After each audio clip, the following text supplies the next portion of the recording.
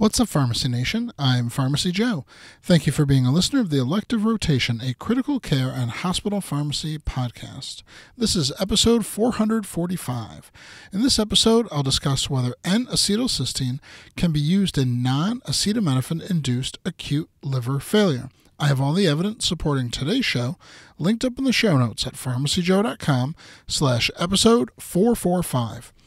A prospective study of 80 patients of Kashmiri ethnicity with non-acetaminophen-induced acute liver failure was published in 2017, where half the patients received a 72-hour infusion of IV N-acetylcysteine, or NAC, and half served as controls. Baseline characteristics between groups were similar, with the exception of age, which was slightly higher in the control group. Mortality decreased to 28% with the use of NAC versus 53% in the control group, and this was statistically significant. In addition to improvements in survival, the NAC group was discharged home faster.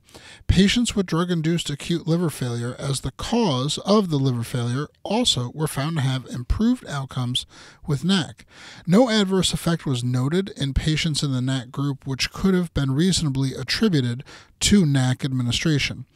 The study confirms the practice of giving N-acetylcysteine to patients with non-acetaminophen-induced acute liver failure, especially if it is drug-induced. To get a copy of my 6 best tips for pharmacists responding to inpatient medical emergencies, go to my free download area at pharmacyjoe.com/free. It's download number 16 on the list. Thank you so much for listening. I'll see you in the next episode of the Elective Rotation.